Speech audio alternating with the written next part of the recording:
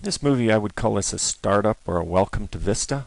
If you're new to Vista, this just gives you an idea of where to begin.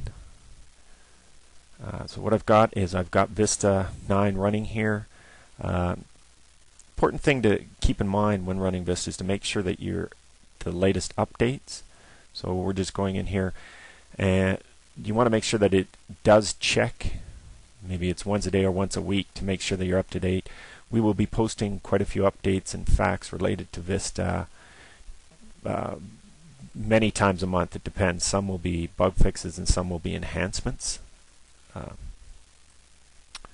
We can watch movies online. If you find you're unsure about running specific tools, if you go into this, we'll go to our website, and there's a specific user area that has movies that are streamed, and it allows you to look at various aspects of Vista that people have questions for. Feel free to submit emails to support@jedco. At that point, we can contact you and possibly post movies that give you a better idea of how to do a particular function. We can watch the installed movies. These movies are generated as AVI files. If I click on them, they go through with sound and display on particular aspects of Vista itself. We can download tutorial projects. There are tutorial projects loaded, and in fact in the help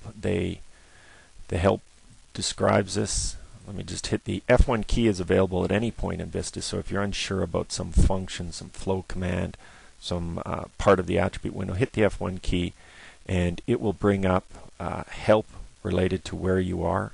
We're just in the beginning, but so here's our tutorial projects, and these projects have full processing all the way through. So 2D land, straight line.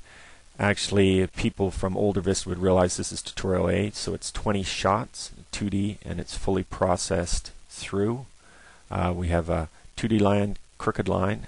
This is a much bigger and quite complex 2D data set. It goes all the way through pre-stack time, image picking. So that's quite a good 2D example. And it's processed as true surface. We have a small 3D land data set, and this is actually equivalent to the tutorial B. It's a very quick 3D.